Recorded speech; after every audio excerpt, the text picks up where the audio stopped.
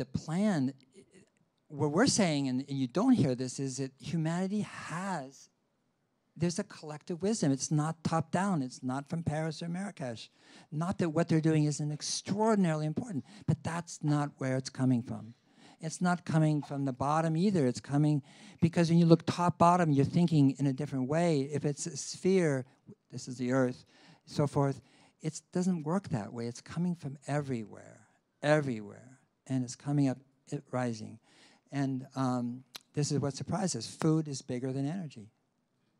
Who knew?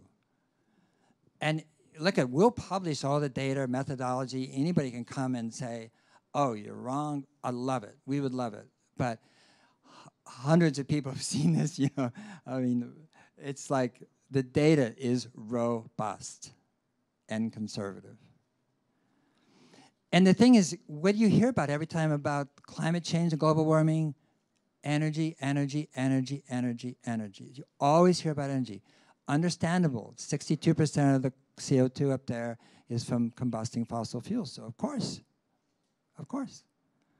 But that's not the way it works to heal it.